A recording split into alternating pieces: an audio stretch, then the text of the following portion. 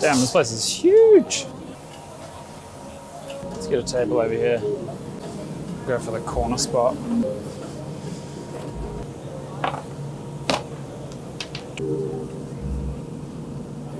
Sheesh. Yo guys, okay, we're here at Meatpacking Starbucks Reserve. We've got a nice little perch here in the corner, and today's pretty exciting. We're actually working on the connection between my backend, my Nest.js, TypeScript, PostgreSQL, and Prisma backend, and the GitHub API. What that's going to enable us to do is connect a user's repositories to my backend via a deploy SSH key, which you're going to need to generate programmatically, which we'll be walking through in a sec. Right now, the app is looking super clean. Check this out. Let me show you. Okay, so as you can see, we've got kind of our main dashboard and such right here. Go into the repositories tab, go connect with GitHub. It's going to automatically connect, tell us on the bottom. We can click this import button, and then it's going to chuck us directly into this import window where we can select a couple of repositories, and then we can go ahead and import those. So yeah, as you can see, we've got progress, we've got a responsive web app, and everything's actually connected up to my backend. So that's cool. So yeah, that's where we're up to. Super exciting, because right now we need to actually facilitate that connection between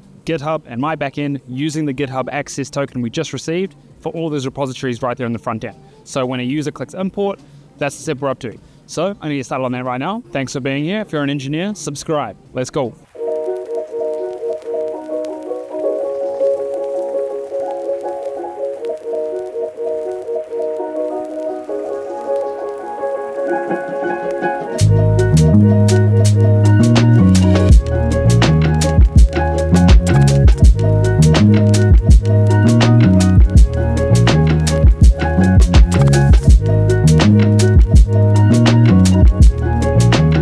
Yeah. Oh no, man. I mean, GoPros are pretty good these days. Like, I have here, yeah. Alright. Hell yeah. Oh, you should like put one on your head and do what you're doing here. Do it, man. I love that kind of content. I'm addicted to like day in the life. All right, he's given me a recommendation. I have absolutely no idea what I've ordered. Something with coffee in it, and it could be a cocktail, and it's like midday. So this code session is going to be absolutely fire.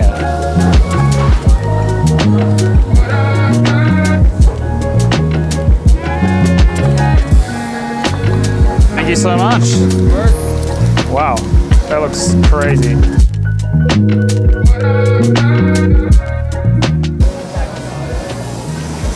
Oh, there's definitely alcohol in this. Straight up, there's alcohol in this. Whiskey and coffee? I don't know what Starbucks making these days. All I went for is like a latte, and the dude recommended this. I mean, it tastes amazing, but I think it's like full of alcohol. So today's sesh is sponsored by Hype. We're getting Hype today.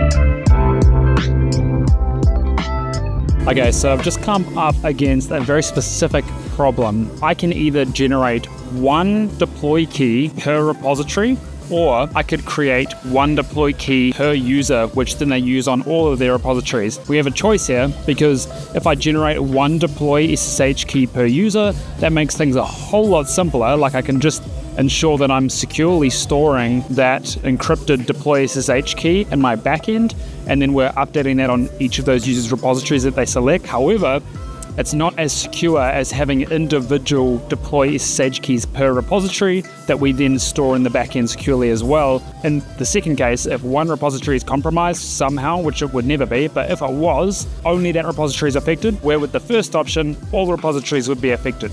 So I have a choice now whether I want it to be an easier build or a harder build. And I think I'm leaning towards harder build because I think when it comes to code and managing repositories, especially for developers, one of their core critical things is repository security. And I just want to make sure that I'm doing everything I can in my power to make sure it's secure. Now, obviously these keys are going to be fully encrypted. I'm not even going to be able to read them if I wanted to. We do a one-way encryption. That's absolutely fine. It's just the complexity will come when we're signing individual deploy keys to each repository and then needing to use that access in order to clone them into the backend, which then we can serve to each of those users. So yes, a little bit more complexity, but it's not the end of the world. I can make it work. I think I'm going to go with option 2. Let's keep going.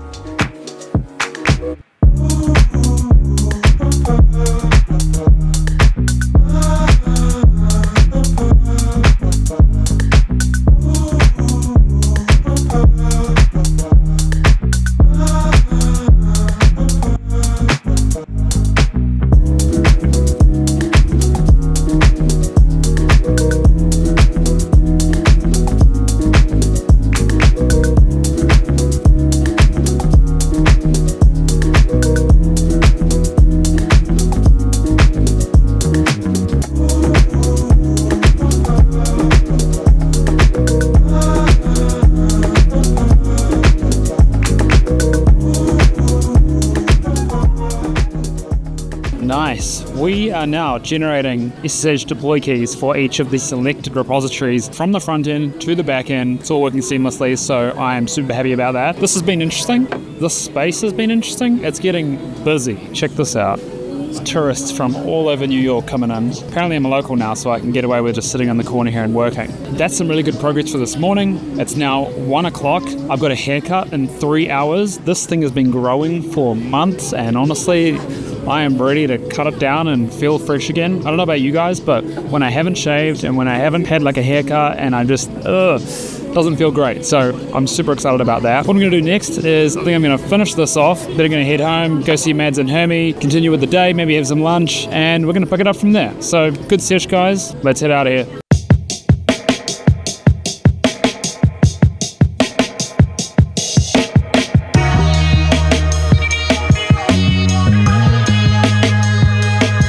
This place is sick, by the way. If you guys haven't been here before, the Starbucks reserves are always insane. Definitely recommend checking them out.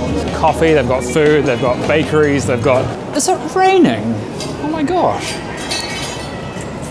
Oh, you are joking. The humidity here is insane. This is really starting to feel like New Zealand. All right, let's get out of here. Now, I feel like I've forgotten something. Let's just double check. I hate that feeling. I got everything, I'm good. Sometimes I just get that feeling that I've forgotten something and it's terrible. By the way, if you're still with me this far, probably means you're interested in development or some sort of tech. So yeah, highly recommend subscribing. All right, let's go.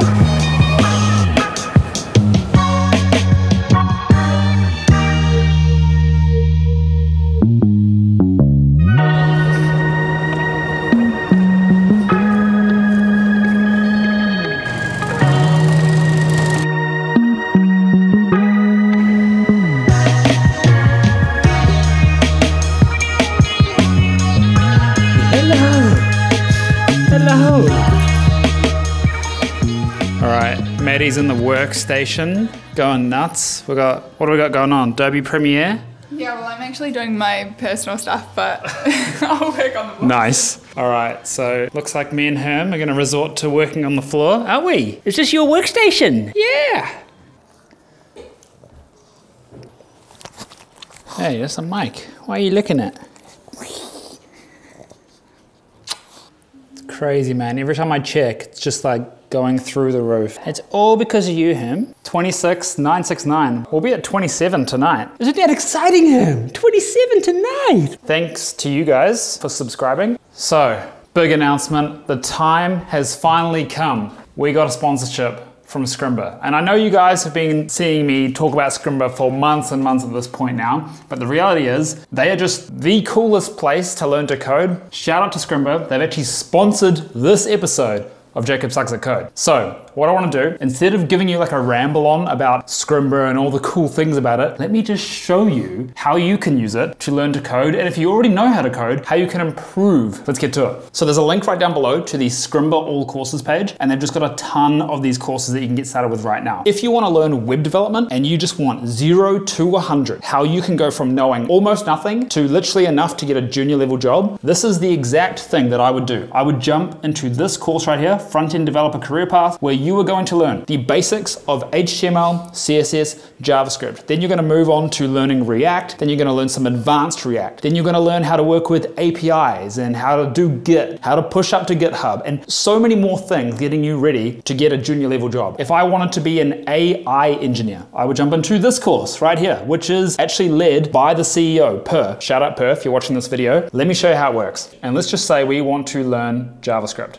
I'm gonna go learn JavaScript, go to lesson, and we're gonna get started. At first, it looks like it's just like a video player, right? So we're gonna click play. Operations built into JavaScript. If I click on the screen, all of a sudden, I can start editing inside the video. Okay. From a technical point of view, it seems like they're doing this by almost like emulating a video player, but it's actually a canvas. They've obviously got an entire code IDE behind it. It's fully interactive. You're not just watching a video, you're not just reading documentation. You're literally coding alongside a tutor. From everything from HTML and CSS all the way up to like the things that you need to do just before getting a junior level job, all interactive. Highly recommend checking out Scrimba. There's a link right down below. Shout out Scrimba for sponsoring the video today. Let's get back to the video, and I need to get a haircut.